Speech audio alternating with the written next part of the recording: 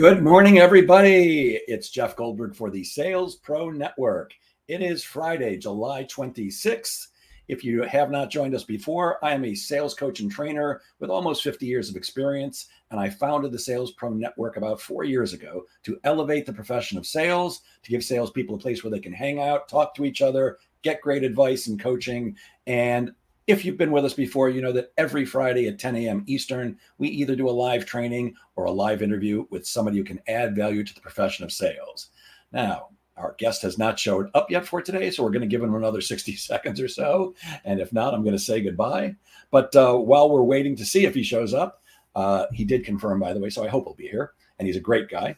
One thing that you might want to keep in mind is that if you have not already gotten at least halfway to your annual goal for the year, now is the time to take action. Now is the time to reach out, get some help, read a book, go to a seminar, talk to your manager, hire a coach, do something. But you don't want to wait till the end of the year, till it's November or December, and then figure out, oh my goodness, I'm not going to reach my goal.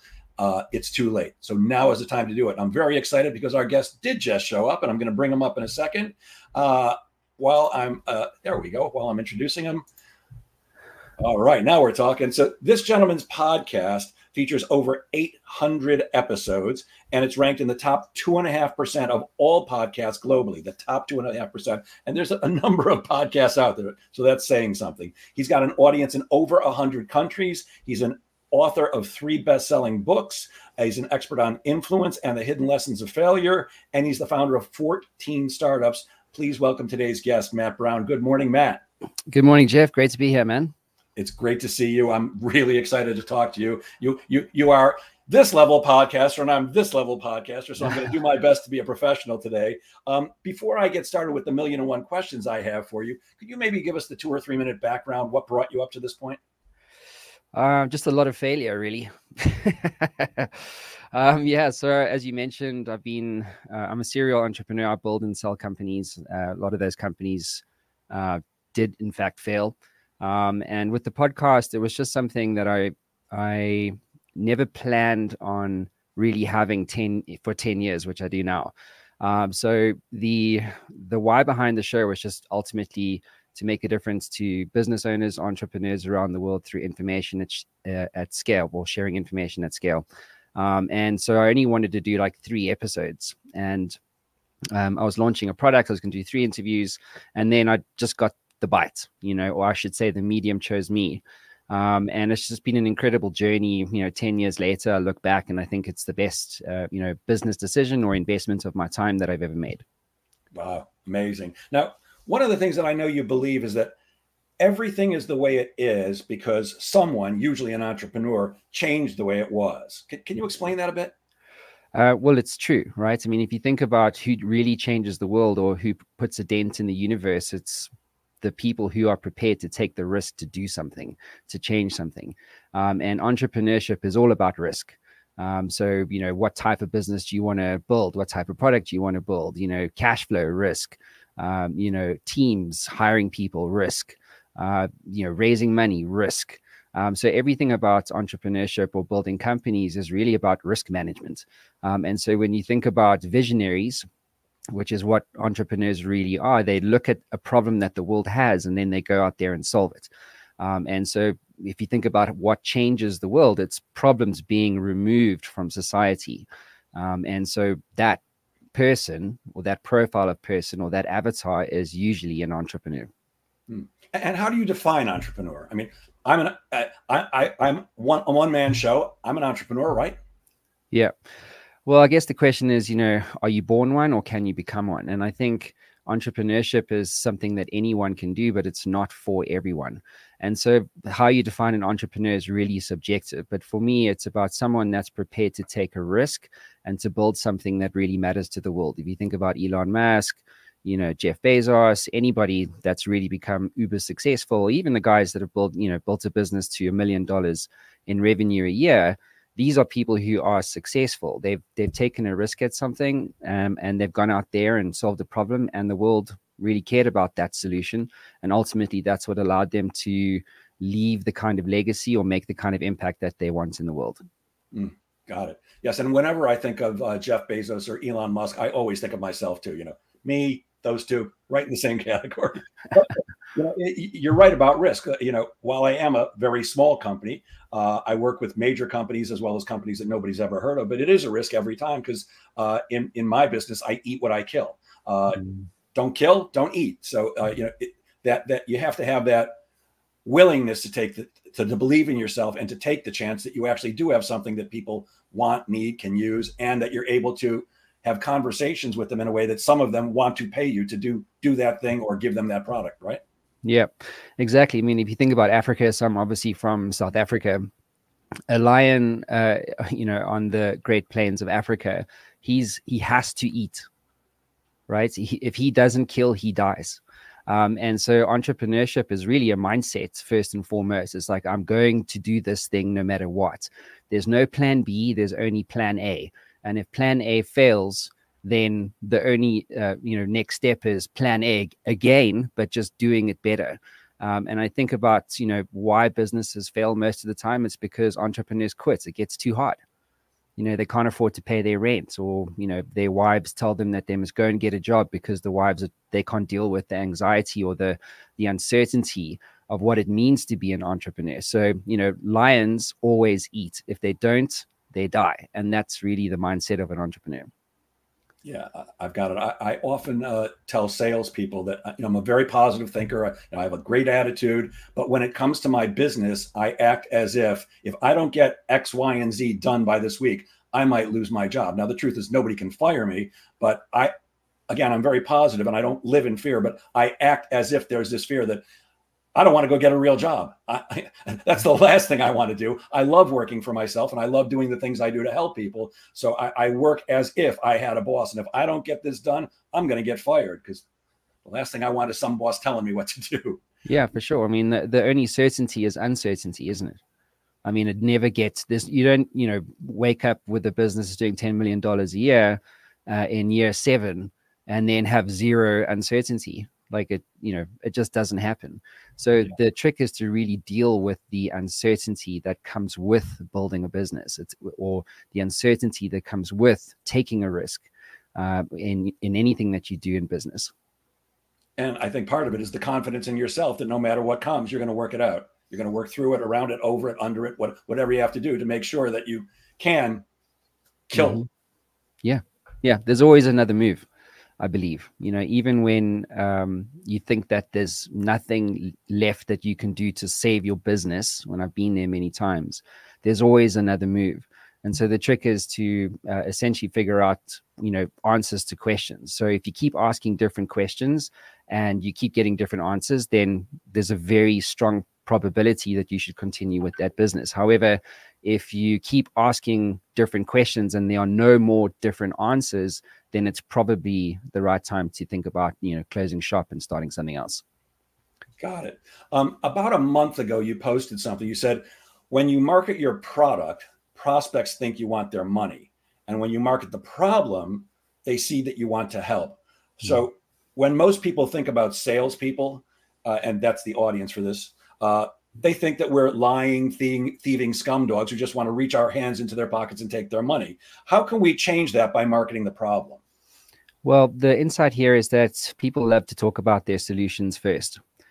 So, you've built this new SaaS app or this new AI integrated, custom AI agent thing. And while that's sexy and cool, your customers really don't care. So what we find in B2B sales most of the time is that people want to talk about themselves or their solutions first. And the opportunity really is to own the problem. It's a principle of category design. So at our company, we've built something called the lightning strike, and that entire system is designed to own a problem for our clients in the minds of their customers. Because if you own the problem better than the competition, you by default become the defining solution in its new category. Yeah. I love when I hear somebody like yourself saying the things that I actually believe too. So many salespeople make the horrible mistake of thinking that it's all about giving a great presentation. Let me tell you why my company, my product, my service is the greatest thing in the world and why you should be buying it. And if you don't, you're a moron. Now, nobody ever says those words, but that's kind of what you're saying. And the truth is, it's not about us at all. It's all about the prospect and helping them see that what we have is right for them, can solve a problem, and them choosing to do business with us. One of the things I despise is when a salesperson walks in and says, hey, first of all, thank you for your time. And let me tell you why my company is the greatest in the world. It's wrong. It's all about making the prospect the star of the show and really finding out what they're looking for so that you can see if what you've got will serve them. Yes, exactly. Well, I mean, if you think about a sales meeting, right? So it's a 30-minute sales meeting. How do you spend your time? What do most salespeople do? They spend 5 minutes, so tell us a little about your company and who's your customer, and what is a problem for you in terms of your sales or whatever the case is. And they spend literally 5 minutes of that 30-minute window trying to understand the problem, whereas it should be all 30 minutes should be dedicated to figuring out the problem. And so if you spend the last 5 minutes then saying, well, I think I've got a solution for you that can help you do, or, take the pain away from these 3 things that you said were strategic challenges for you. And in the next meeting, I'm going to present a solution or a proposal or a strategy that's going to help you to see how we can demonstrate solving that problem for you in 30 days, 60 days, 90 days. And so most sales meetings suck. I mean, the other day I was on a sales call. We were looking for a partner for a particular strategy. And the guy pitched up and he went, so tell me a bit about your company. So, if a salesperson says that, I immediately get my back up, because you should know what my business is. You should know that Showworks Media is an AI publishing and marketing company, right? You should know, based on my website and based on my social graph and the content that I'm putting out, what I'm trying to do. And so most salespeople are grossly underprepared. They just are. And so I said to the guy, dude, you literally are unprepared. Like, you should know what this is. Like, if you just spent 2 minutes before the call looking at my website, you wouldn't waste my time asking me stupid questions that you should already know the answers to. And eventually he goes, oh, well, I'm just trying to, I'm like, no, dude, no. If you're trying to get my money, and remember that in the US, it's a hyper competitive market, there are many other people that sell what you sell, right? Which was like social ads management. And so every prospect is trying to commoditize you from second one. They want to commoditize you because they feel like you're just another salesperson. And so the way that you differentiate yourself, from my experience, is by being prepared. Right. So looking at what, like, you actually I do a lot of podcast interviews, and you're like very well prepared. You know what content I've been putting out. You know exactly how you're going to structure this engagement. And the same principle stands true. Yes, the context is different. This is a podcast, but a sales meeting is exactly the same. If you come in prepared, I immediately feel that you actually care about me, which goes back to the previous question, which is, talk to me about my problem. Like, know and be prepared before you come in to a sales engagement, because most of your competitors just aren't. They just aren't. And so if you can create a sales experience that's different, that talks to me, that is well prepared, well articulated, you've got great questions before you actually get into the sales meeting, that's how you win. That's how you get meeting 2. That's how you get that sale at the end of the day. Complete agreement. No salesperson should ever be asking, tell me about your company. The question should be about the problem that you can solve and finding out what they're doing now to do that, why the problem's there, and all that stuff. And then doing exactly what you just said. Let's have another meeting where I'll come back and share with you how I might be able to help you. The only thing I would change in what you said, in a 30-minute meeting, I'm not going to spend the entire 30 minutes just finding that out. I'm going to spend a little bit of time up front trying to establish some rapport, but then I'm getting right to the questions. And to me, the majority of the time in the sales process is spent in the information gathering stage. But you're right. It's certainly not asking stupid, obvious questions that you can answer by a quick Google search. I mean, fortunately for me, most salespeople are not great at their jobs. Otherwise, I'd be out of business. But yeah, they make us all look bad. Sales.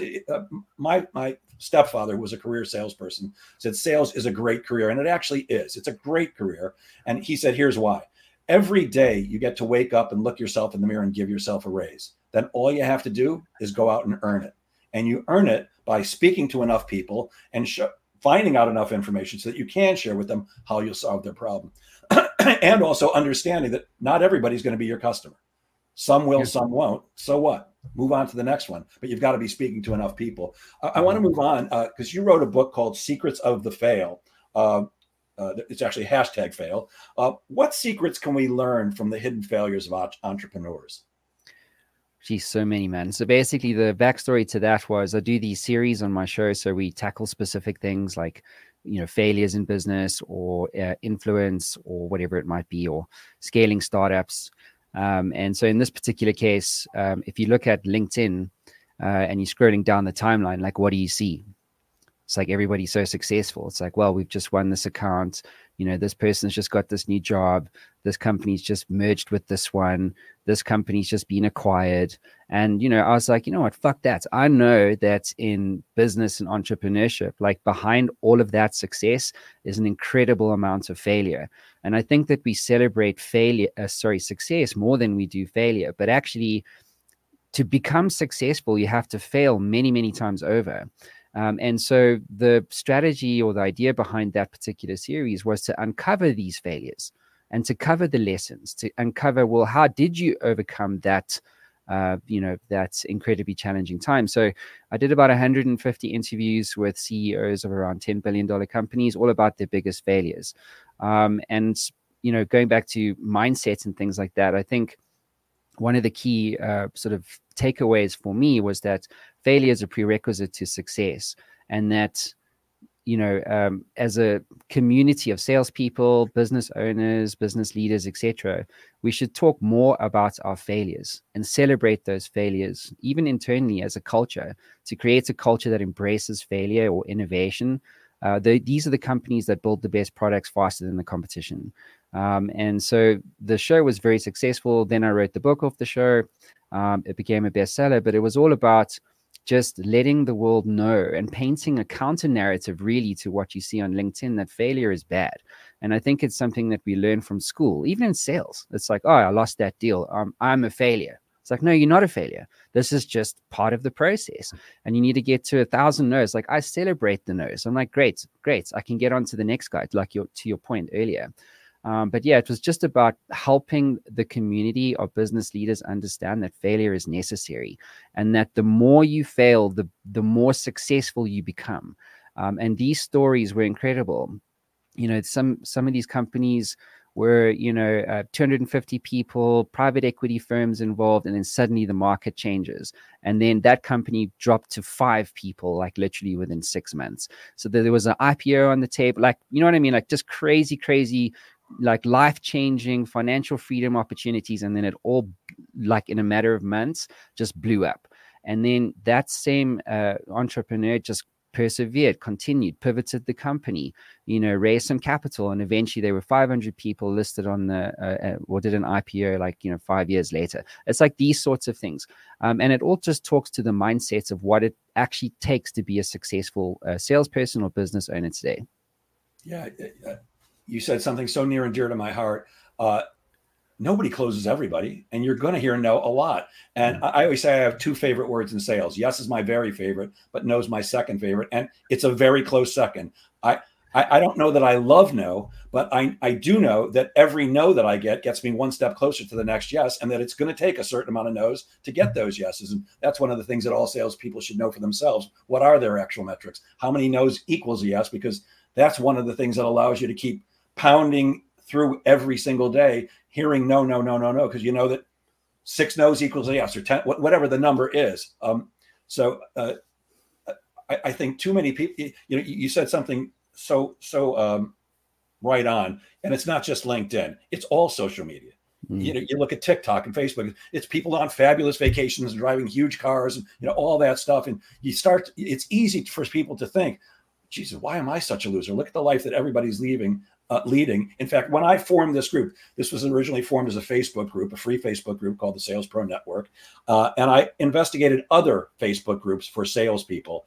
And every single one of them was the same thing. It was a bunch of people bragging about how many deals they closed, how much money they made, what kind of car they're driving. And I'm like, fuck. That's just not, I mean, look, are there successful people in life? Sure there are, but not everybody. And those successful people almost definitely had to go through a bunch of failures, like you said, to get where they are. I don't remember the exact number anymore because I don't read it anymore, but Forbes magazine comes out with a list every year of their 400 most wealthy people in America. I used to get it every year because I was fascinated. And I don't remember the exact number, but of the people who did not inherit their wealth, in other words, the people who created their own wealth and got onto that list, a huge percentage of them had declared bankruptcy at least one time. So it's part of the deal. Yeah. I'm curious about what is the P3 framework? I love acronyms and stuff like that. What's the P3 framework? Yeah, so it's basically a communications framework, but it can be applied to different types of assets. So one of those types of assets is a best-selling book. And so we produce a lot of B2B books for CEOs and entrepreneurs and stuff like that. And when you start, the process of becoming or writing a book or becoming an author, one of the things most, let's just say, executives do is they focus on information first. And so they want to overwhelm the prospects with information. They want to overwhelm the reader with information and so on. And so one of the things I learned some time ago now was that the structure of information is more important than the information itself. It's the same reason why you can immediately resonate with a Netflix series or hate it. It's because the structure sucks. Or same thing applies to the movie industry and so forth. It's the reason why you can read like 3 or 5 pages of a book and then put it down, and whereas you read another book and you just can't put it down. It's because of the structure of information. The same, by the way, applies to sales meetings as well, or keynote presentations and so forth. So the P3 framework stands for problem, product, and proof. So what's the problem, right, that you are solving? What are the nuances within that problem? What does the data say about the problem? Market insights, trends, things like that, perceptions, what have you.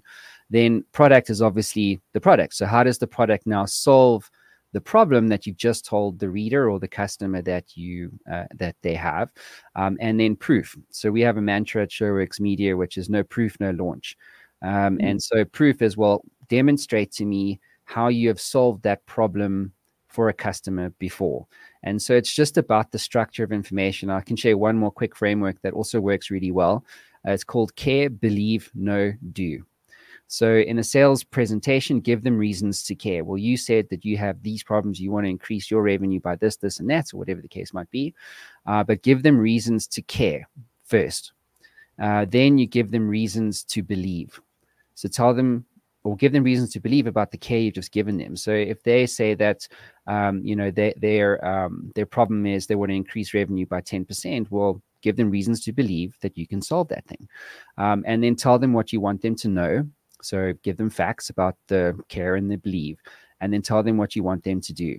So if you just follow basic frameworks, like you can communicate better, you can structure your presentations better, you can host a better podcast. And it's a funny thing because, people want to focus on like the information, like tell me about all these things, but it's like, hang on, you have to structure your interview in a certain way so that it keeps people keeps people's attention. And we're in the attention game first and foremost, So yeah, P3 framework, care, believe, know, do. Love that. Now you mentioned that you help people write books. Most people think they've got a book inside them. I co-authored too, but we cheated. We used a ghostwriter, which was amazing. This guy's written over 250 books for various people, and he has an amazing ability to write in other people's voice. It's really astounding. But it takes a lot of time to write a book. I think I saw that you said for the average person it takes about 6 months. But you help authors streamline that journey. How do you do that? Well, it actually takes longer than 6 months. The average book takes between 12 and 18 months to do. And, if you're a CEO or a business owner or whatever, you're an executive or subject matter expert, it takes 12 to 18 months because, you just don't know any better. So like when I wrote my first bestseller in 2015, My podcast was blowing up at the time, and there was this publisher that kept hounding me. He's like, write a book, write a book, write a book. I'm like, dude, I don't have the time.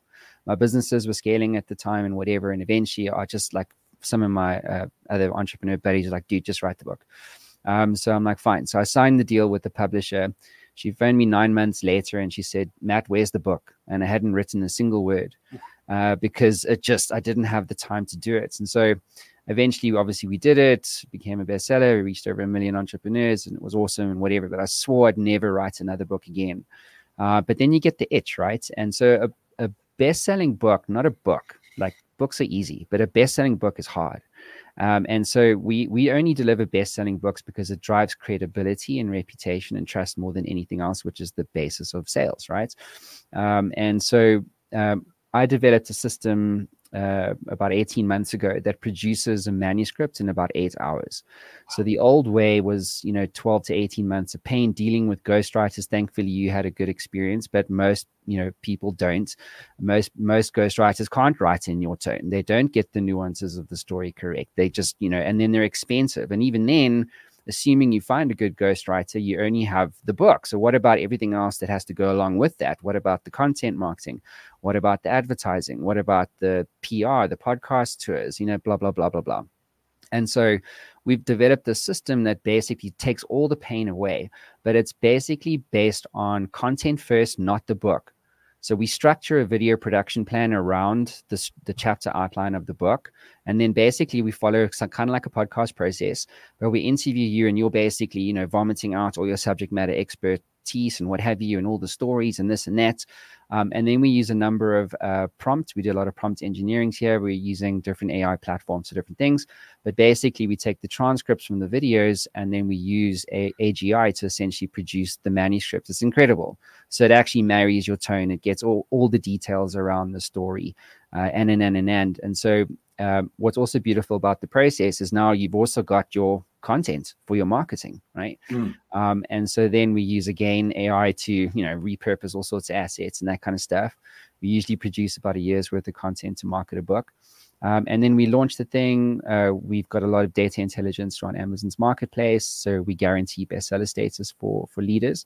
And it's an amazing process. Like Secrets of Influence was used, created with that process. Secrets of Veil was used with that process. And I can promise you now, those two books I never ever would have written if I had to sit down and write, ever, like never ever. Wow. And so when you think about impact, which is what books are really about, we're in the impact business. So how do you and this is, by the way, what influence is. It's about the ability of leaders to elevate others. And so impact and influence go hand in hand, and authorship or best-selling books is the vehicle through which you do that. Amazing. And am I right? I believe you actually guarantee that when you take on a client that their book will be a bestseller, or I think they get their money back. Is that right? That's correct. Yeah. So we actually have offers, become a best-selling author in 30 days or you don't pay. So wow. Yeah, we've got the best delivery model in the US by a mile. And you, if I'm right, your proven approach to unlock business growth includes authorship and content creation, cold outreach, warm outreach, and digital advertising. Can you walk us through that a little bit? Yeah. So we focused on the niche of publishing first because we wanted to get traction, or at least create impact quickly. But at the moment, we're actually repositioning the company to extend into AI-driven sales and marketing solutions. So publishing is still part of that, but we're building custom AI agents. I've got Matt Brown AI, which I can talk to you about if you'd like. But there's just so much scope for impact, which goes above and beyond just authorship. So custom AI agents, accelerating, prospect meetings without you being there, reducing outbound sales calls using salespeople, but using AI agents to do it. We're using cold email systems that use AI and multiple domains, and something called the Unibox, which basically manages emails that are inbound from prospects without anybody being there. Yeah, it's just there's so many different use cases at the moment. So yeah, we're kind of moving into a different space entirely, which allows us to create more impact over and above authorship. I still believe everybody, as you said, should definitely write a book at some point. And yeah, it's an exciting time. So it's direct outreach, marketing automation, custom AI agents, blah, blah, blah, AI publishing. And so depending on what the problem is, to our conversation earlier, we'll custom build a solution or a strategy around that problem. Incredible. We're talking to Matt Brown. We're about halfway through the interview, and we're going to take a 60-second break for a commercial from our sponsor, which is me. Hi, I'm Jeff Goldberg, the founder of the Sales Pro Network. For nearly 5 decades, I've been selling, managing, coaching, and training salespeople internationally. And I'm often asked for one-on-one or private coaching, but it does involve a substantial investment. For that reason, I've recently developed the Sales Pro Insider Network community. It works like this. We get together twice a month on Tuesday nights from 6 to 7:30 p.m. Eastern. At the first session of the month, it's you and me, with me taking your questions and giving you the advice and help you need to both prospect and sell more effectively. At the second session of the month, we'll have a guest coach speaking on a fascinating topic that helps sellers like you and me. And of course, we'll do group coaching then too. The best part is the investment is just $27 for the first month, and there's no long-term contract at all. In fact, you can cancel at any time. Go to crushsalesgoals.com. That's crushsalesgoals.com. I hope to see you there. We had a great guest just this past Tuesday night, Michael Leibowitz, who is the mind magnetizer. He helps people craft their message in a way that their prospects actually want to hear it. And this next month's guest is Patty Johnston, who's an expert on eliminating procrastination. And who doesn't need some help with that? If anybody's interested, you can either DM me through Facebook or LinkedIn, or you can go to crushsalesgoals.com and you can register to get a free pass to attend. And we're back with Matt Brown. He's a global business podcaster, an expert on influence, and so many other things. And Matt, I do want to ask you about Matt Brown AI, but before I do that, you help authors go from unknown to bestseller. I mean, is that the process you were talking about before? I mean, what's the secret sauce? I know that some people have ways of buying their way to the top of the list, and I don't think that's the right way. How do you go from unknown to bestseller?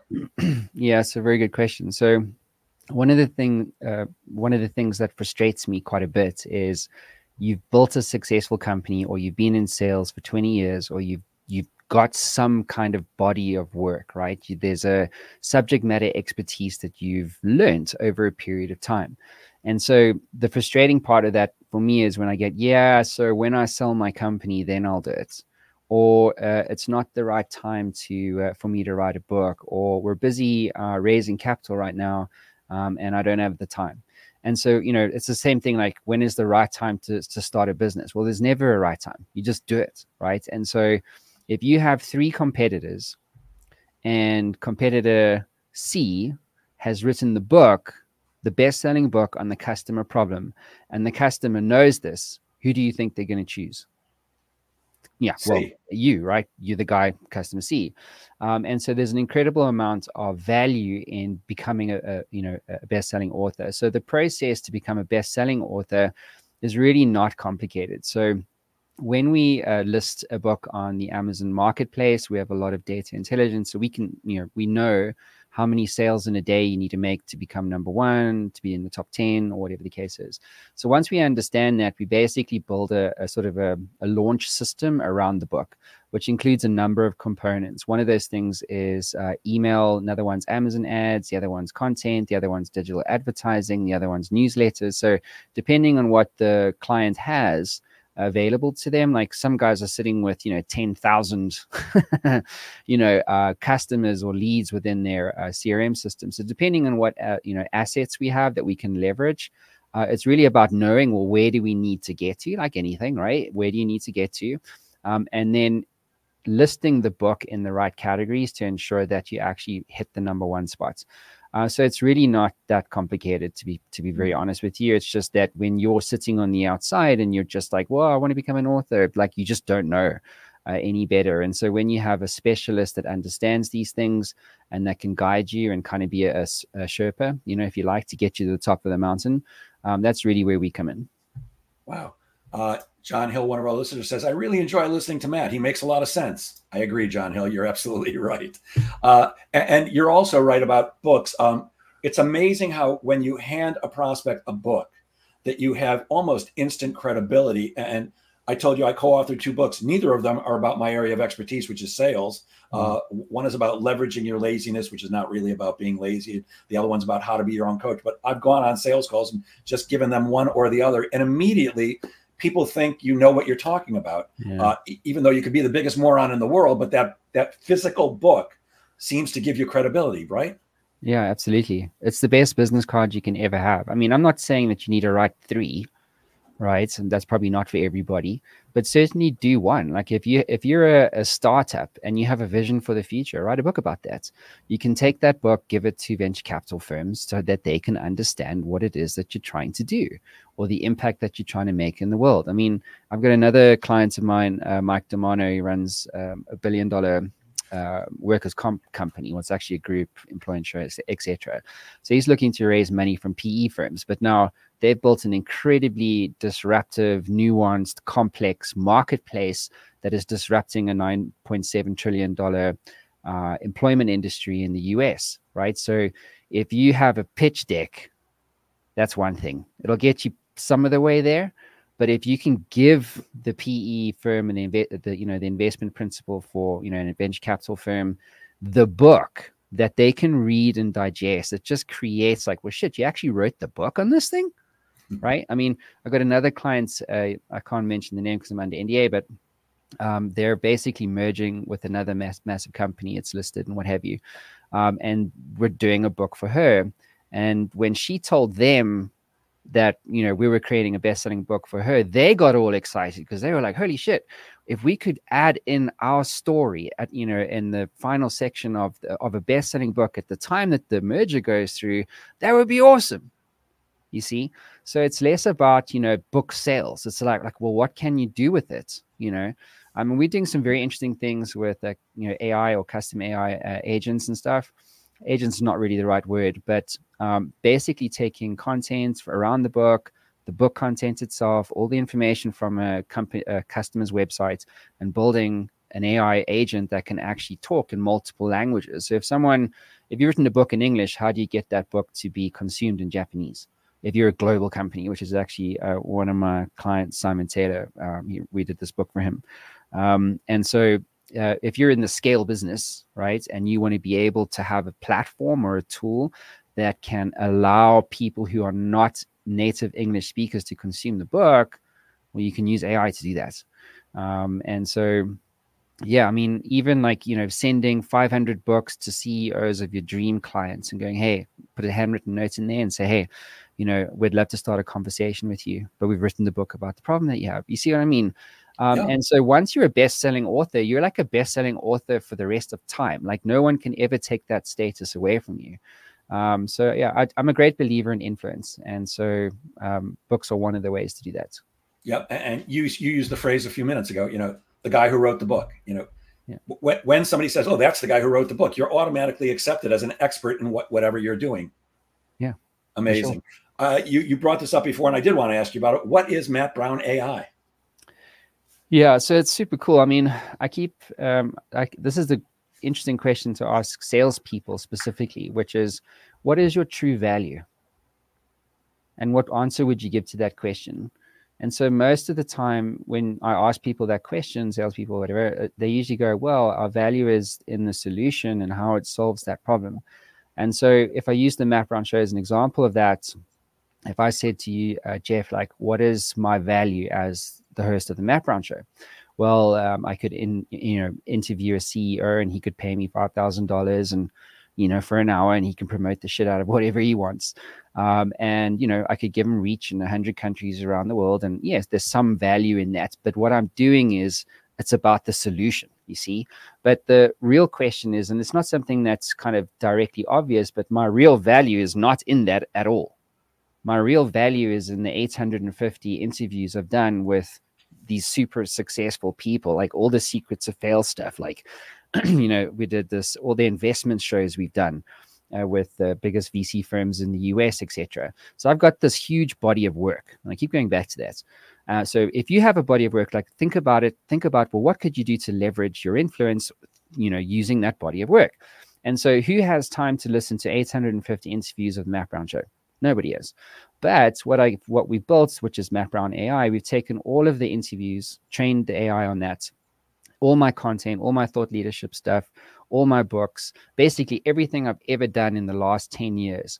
And it's free. And so what I'm able to do is scale my influence. So yes, the show is the show, but now what I'm able to do is really scale my influence. I can influence 1 million entrepreneurs through Matt Brown AI who have a problem. Like, dude, do I need a business plan? Should I quit my business? How should I tell a story in a sales deck or whatever? Tell me a story about failure. Like, what's the big, whatever. I'm suffering with something. I have a problem that I have. And I need a mentor to do that. So I can't scale my time, but I can scale my body of knowledge. And equally on top of that, going back to the languaging thing, I can influence entrepreneurs in Chinese, Spanish, French, like any language in the world, all through Matt Brown AI. And so it's just the beginning of what I believe is going to be a truly disruptive time, like AI and sales and marketing, all this kind of rubbish. But when it comes to influence and really creating impact, like Matt Brown AI is something that I believe everybody will have in the future. I'm not saying like Matt Brown AI, but I'm saying Jeff Goldberg AI, Elon Musk AI. What if you had, this was actually an idea that Mike phoned me. He's like, dude, I had a dream. I'm like, oh God, here we go. And he's like, I had a dream about your Matt Brown AI thing. I'm like, oh yeah. He's like, so what if you had like Gandhi, Nelson Mandela, Oprah Winfrey, Einstein, whatever, right? And you trained this AI, right, on all their knowledge, like all the publicly available stuff. And then the ingredient, though, is not in the training. It's actually in the personalization and context of that knowledge. But then imagine you had a board of advisors. Like, dude, I would kill to have Nelson Mandela give me advice about leadership. Do you see what I mean? And so I think, again, people are not thinking differently about what their value really is. And so we all have an incredible amount of value. We just feel sometimes that we're constrained. We're not able to express that. Or I don't know how to write a book. It's like, cool, well, you don't need to write a book, dude. Like if you've got a podcast or whatever the case is, think about like, well, what if I had my own AI? Like, what would that mean for me? How could I use that AI to market myself, my sales services, my coaching, whatever. So, yeah, I think it's an important question to answer. Like, what do you think is your true value? Brilliant. And as you were describing that to me, my mind was going, oh my God, what a great business opportunity here. Because everybody, like Oprah Winfrey, you go to Oprah Winfrey and say, hey, let's create Oprah Winfrey AI. I mean, I think people would pay big bucks to have that service from somebody like you who can put that together for them. Yeah, and I think there's a lot of interest there. Like Oprah, don't like Oprah, makes no difference to me. She's amazingly successful and has built herself from nothing up to this multi-billion-dollar corporation, a phenomenon. I'd like to know the secrets of doing that. So great opportunity there. And you've used the word influence a couple of times, and I want to talk a little bit about that. First of all, is there a difference between a thought leader and an influencer, or are they the same thing? No, they're not the same thing. So when I ask, and I actually did, if I ask 10 CEOs, like, what is influence, you'll get 10 different answers. Unfortunately, most of the time when you say the word influence, people go, oh, does that mean influencer marketing? You have to have 1 million followers on LinkedIn or whatever, like across your social graph, or maybe you need to be host of the Matt Brown Show, whatever the story is. And so influencer marketing sucks. Like, I really fucking hate it. It's probably like one of the things I despise the most, only because it's about self-enrichment. So I paid Jeff Goldberg, $5,000 to jump onto LinkedIn and to promote a product that Jeff Goldberg has never actually used. And so we keep seeing this stuff over and over again. And I understand why marketing teams specifically work with influencers, is because they don't want to pay to build or reach that audience themselves. Unfortunately, it brings with it and greed is a real thing, right? And so influencer marketing, some of them, it's like not all bad, but most of it is. And so influence is in the thought leadership space is very, very different. So thought leadership is about communicating original, non-obvious, evidence-based thinking. about a problem that your customers have, not the solution, but about the problem. And so again, when you own the problem better than the competition, you'll inevitably win faster than those you're competing with. And so influence is really about shifting perceptions and inspiring actions and driving decision making at scale. So it's funny because like when you, especially in the B2B sales space, it's like people like, well, they go to market with something, like there's a message, there's a sales deck, there's some kind of communication. And most of the time we actually don't understand, or we're actually not aware of what perceptions actually exist in the market. Well, you're too small for me. AI is something that I'll do in 3 years' time. Writing a book is not the right time. Whatever. Like there's no return on investment in your solution. Or I've tried that before and it didn't work. And so there's all these perceptions, right, that are in the minds of our prospects. And so the way that you shift perceptions, and I share a framework to do this in my book, but basically you have to use evidence to do that. So if you think that it's not the right time, well, then give me evidence to prove that it is the right time. If you think that, there's not going to be a sufficient return on investment, or maybe it's going to take too long to get the kind of return on investment that I'm looking for, well, then give me evidence to prove that you can do it, in less time. And so that's what thought leadership is about. It's about understanding what perceptions exist in the market and then providing evidence to shift those perceptions so that you can inspire an action and drive a decision. And then when you create things like a thought leadership platform, you can actually start to do these things at scale. So instead of trying to reach or shift Jeff Goldberg's perception in a sales meeting, you actually do that, 1,000-fold, 5,000-fold, 10,000-fold. But as long as you understand what perceptions exist and you have evidence to shift those things, then you can start to do that. But if you don't have an awareness of what perceptions exist and you don't have evidence, then you actually have to go out there and get it. Yeah. When I think of influencer, I think of like a Kim Kardashian. If Kim Kardashian uses your product, there's a certain amount of people that are going to use that product just because she's Kim Kardashian. Yeah. And it's never occurred to me that I want to be an influencer. But the reason I'm so active on LinkedIn is because I am looking to be known as a thought leader in the area of sales and sales management. It's why I post content daily, and it's how I get a third of my business. Not from me reaching out to people and say, hey, do you want to buy some sales training or some sales coaching? It's people reaching out to me saying, hey, I've been following your posts for the last 6 months. You really seem to know what you're talking about. I want to talk to you about possibly doing some business together. But today it seems like everybody wants to be an influencer. For many, it's actually seen as a real job. I mean, kids are graduating college with the goal of how do I become an influencer? And it can be a path to wealth and success. One reviewer of your book said that you've unlocked the cheat codes to influence. In fact, you wrote the book, The Secrets of Influence. Why is influence so important? Or what are some of the cheat codes we can use when we're selling? Yeah. So this is about leadership, right? So if influence is the currency of leadership impact, then impact is the legacy of that influence. And so there's no real cheat codes. I don't, see myself as unlocking cheat codes. I mean, I can share one story that probably explains why that comment was there, but this is about elevation. It's about elevating others. And so I'll tell you a quick story which will put this whole principle into perspective, and it's probably a little bit of a cheat code. So when I arrived in the US, I lost all my network. This was about 2 years ago, but I did have the show. So basically what I did was I sent 1,000 emails to startups only in California who had raised $1 million or more in the preceding 12 months. And so I sent a very short email going, hey, briefly, my name's Matt Brown. I host the Matt Brown Show, link out to the website.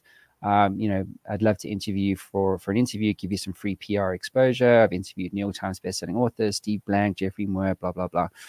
Click here to book your interview. And I went to bed that night. And I was like, email, God. And then I woke up the next morning and I was horrified. I had 190 booked interviews. And for the next 2 months from 9 to 5, all I was doing was just interviewing these visionary founders, right? And after I'd gotten through that whole that hellhound of an experience, because I didn't expect it, but now I'm like, shit, I have to commit to this thing. I asked myself the question, like, well, what is this? Like, why did it work? Because people don't respond to email. So how do you get like 190 basically sales leads, right? With the sending of one email, it took 5 minutes to draft it. Like the ROI on that is immeasurable. Like it's huge. And some of these guys became my clients and stuff. And I landed on this idea of influence. And I was like, well, why influence? What does it actually mean? Like, and in the context of that particular tactic, right? Which was, I was giving them a platform to tell their story for free. And as a startup, that's something that everybody wants. I want free exposure. We're building this cool thing. And you know what I mean? But it was really about elevating others. If I'd sent that same email and said, hey, my name is Matt Brown, or, same thing. However, I'd like to interview you and it's going to cost $500. Do you think I would have had any response at all? Probably not. No. And so this is what I mean about influence. If you put yourself in a position to make a positive impact to the people or markets that you care about, and you give before you look to receive, right? The receive thing would have been pay me $500, but I was like, no, let me just give them access to my platform anyway. I mean, what do I stand to lose apart from the time suck of it? But a lot of these guys became my clients, and then they referred me to other people. And so my network became my net worth. And so that's what I mean by a tactic. It's just, using a platform that you own or a story that you own to create value in a way that doesn't actually suck. And I get pitched all the time, like by podcast, booking agencies and PR firms and all this kind of stuff. And they have no idea how to deal with a show host like Jeff Goldberg. You get pitched too, I'm sure. And it's like, I've got this guy and, his name's Greg Smith and, he's a super ding dong guy and he built this thing and did that thing. And here's 3 things that you can ask him. It's like, fuck off. I don't actually need talent. I don't need talent. I can get access to anybody I want through the show. And yet these people are expecting me to give them something. Do you see what I mean? Like the relationship's incorrect. Like there's chicken and egg here. It's like, well, what are you going to do for me, right, before I consider interviewing this guy? Do you see what I mean? I do. And I actually got one of those this morning, Matt, and it was actually pretty well written because she said, this guy's name happens to be Jeff also. He'd be a great guest for you. And he has a huge following, and we will promote the crap out of this podcast if you interview him. So I thought that was very wise to start out the email that way. Otherwise, I would not have read the rest of it or looked at his one sheet that she had attached. So yeah, dude, we just actually pay people. We just pay people. We pay podcast hosts. Yeah. Going back to the podcast thing, there's over 3 million podcasts now. Over 80% of those don't actually produce any content. Of the remaining 20%, most of those shows are not generating any form of commercial return, like none. It's a time suck. And in fact, there's a whole graveyard of could have been successful shows that are on iTunes, Spotify, etc. And so what we do is we just recognize the obvious truth that people's time is their most valuable resource. What is the average, let's just say, hourly rate of, let's just say a podcast host? Well, it's $0. That's what it costs. That's actually what they're making, nothing. So it's actually just costing them time. Maybe they generate some leads off the back of the show, whatever. But if you just pay them, listen, dude, I'll pay you $250 to interview this guy. Okay, it's taken an hour of your time. See, fractional CMOs don't even earn that kind of money. And then it's like, fuck, that is actually really different. You're rewarding me for my time. You're not expecting me to give you my time for free just because you think you have a story from one of your clients that you want to push on my show, which, by the way, has taken me 10 years to build. So, so I think it's just approaching, and I love the fact that people are actually trying different things, but even like we'll promote the hell out of it. It's like, well, will you though? And what's the real return for me? Well, there isn't any. So anyway, I just think people need to approach platform owners like yourself and myself and many others around the world just differently. Gotcha. You've interviewed some pretty cool people. I went to your website. Who are some of the ones that you respect the most and why?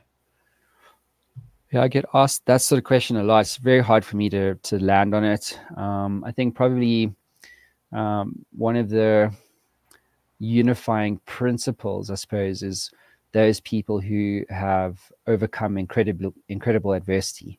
I think those sorts of stories really resonate with me and people a lot. I mean, when I started the show 10 years ago, I mean, within 18 months I had an audience in 100 countries. Like, how is it that some guy from South Africa, Johannesburg, has this massive show?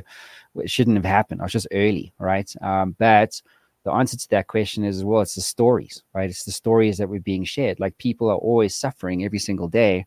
And that's why I wrote this book, Your Inner Game, 12 Principles for High Impact Entrepreneurs. And this whole book was basically a sort of a recount of the most hardcore stories that at that time I'd only done like 110 episodes at that time, but it was all like these people who just like, holy shit, you did what? And it actually had nothing really to do with business necessarily. Some did, but most of it was about the human capacity to overcome. And like, some of the stories, this one girl, her father owned a small holding, and there was obviously lions and stuff. And this girl's sitting in the lounge playing with her toys, and the lion comes through the front lounge window, picks her up in his mouth, and then runs back to they call it a kraal, which is like a pen. And just this child's just getting mauled. And eventually this very brave farm worker basically, got the lion's back off or whatever. But she was like massively traumatized by it, obviously, and physically, let's just say, disfigured and that kind of thing. It was all about her story and how she, went on to do these cool things. I mean, just another guy got arrested for a murder he didn't commit in Zimbabwe. And he was put in maximum security prison in like the most unbelievable conditions. Like, I still can't, like, when I was recording that chapter in the audiobook, I was like, like, I couldn't actually believe that this guy went through what he did. And now he's a professional speaker, and, he tours the world and that kind of stuff. But that's what I mean. It was all about these principles. Like, well, know why. Another guy, Joey Evans, wanted to complete the Dakar Rally. Only 7 South Africans have ever completed that race. And he was on a sort of qualifying event, and they call it the whole shot, which is the first corner. So he gets to the whole shot, loses the front of the bike, and he gets ridden over by the whole field. And he's basically paralyzed. 6 different doctors told him he would never walk again. And eventually he's lying in his hospital bed, and he gets this itch in his right toe. And he's like, fuck, I'm going to start, I'm going to work this toe. I'm going to work this toe. Because that's all he could feel. And eventually the feeling came back through his right foot, and then up to his right leg, and then eventually went over to his left leg or whatever. And he was in hospital for like 6 to 9 months. Eventually came out of that, was on another qualifying event. He hits a cow doing like 100 miles an hour, back in hospital, more broken bones, just like crazy. Then he had to raise money for the Dakar, which is a very hard thing to do anyway. And then he eventually gets the Dakar. This is like years of journey and suffering and pain. And then he's on the penultimate stage, comes over a hill, and this truck, they get different classes of vehicles, but this truck rides over his bike, just like completely destroys it. And he's literally at the end after all of this stuff, and his dream's over. And so he just basically disassembles the bike and carries it literally in the sand.